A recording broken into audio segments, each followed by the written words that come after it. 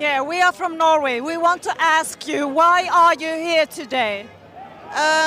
For justice for Peter Lynch. I lost my husband and just lost my son, who was only 35. And because of the government, the way the government are treating the people. The media is trying to tell that it's only Nazis and fascists here, is it right? I'm a mother, a grandmother from a small seaside town. I'm not far right, I'm not racist. I approve of every nation, religion. I'm just worried about our borders and our people. That's it. That's all it is. But, you know, our women and our girls are going out there and they are getting attacked. That's it. I'm worried for my grandchildren.